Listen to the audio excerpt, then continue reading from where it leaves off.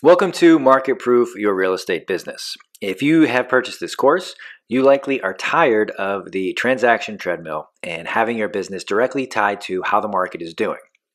You may not know what the transaction treadmill is. What it is basically jumping deal to deal and having the success or lack of success of your business depend on who are you currently working with, what's next in the pipeline, and kind of juggling always what is coming next. And never getting ahead, always staying in the same place, but working really, really hard to stay there. So what we do is we break down 5 principles that will serve as the foundation of a business that can thrive in a good, great market and can continue to thrive and be successful when the market downturns, as we will see happen. When interest rates rise, when inventory levels come down, when your area may not be as desirable or as a hotbed for real estate as it once was. Your business will thrive because you will have the ability to not only have the foundations to fortify your business, but you'll find other ways to supplement what you're doing. You'll be integrating these 5 principles into the things that you're doing. So you'll strengthen and leverage revenue streams that you may have considered before or may not have thought about.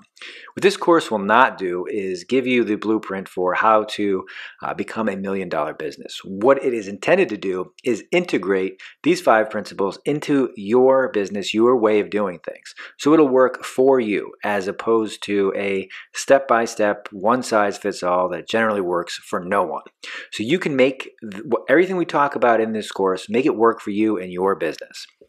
We ended up with just over 30 videos in total, a little under 2 hours, and about 10 PDF and Google Sheet resources at the end, all of which, again, you can integrate, implement into your business. So if you are doing something similar, it might be a more efficient or effective way to do it. And if it's something you hadn't considered, you can start doing it. And if it's something that you feel does not pertain to your business or won't help you, it's not a requisite in any way.